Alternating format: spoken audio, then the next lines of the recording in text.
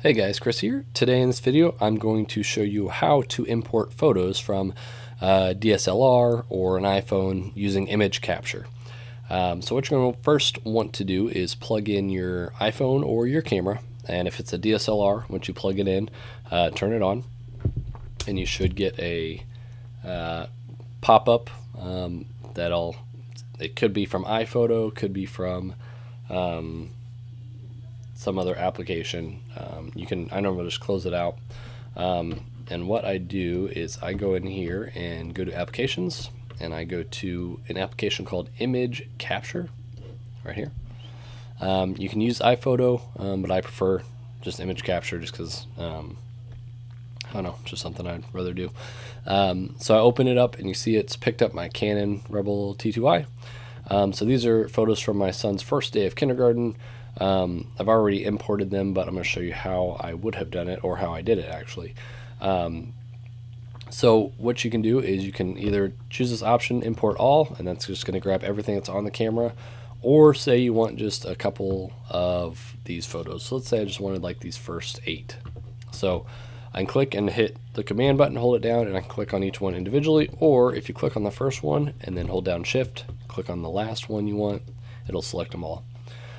So let's say I'm going to put this on my desktop, but say I didn't want to use this folder. What I can do is I can go here to other.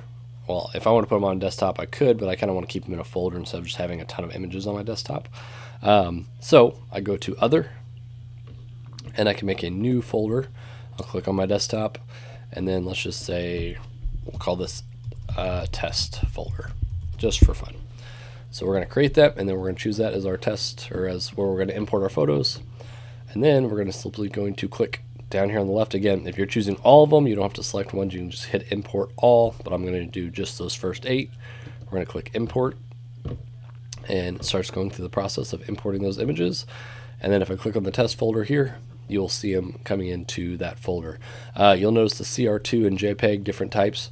Kind of like duplicates. CR2s are basically kind of like the raw files. They're a lot bigger. You can see 24.9 megs, where the JPEGs are, I believe, much smaller. Yeah, 7. So the CR2s are good for editing in like Photoshop or any of those other kind of hardcore photo editing applications. But yeah, that's all there is to it. And then if you wanted to remove these images, say off the camera, you can click on this little button here, and that will remove them off the camera.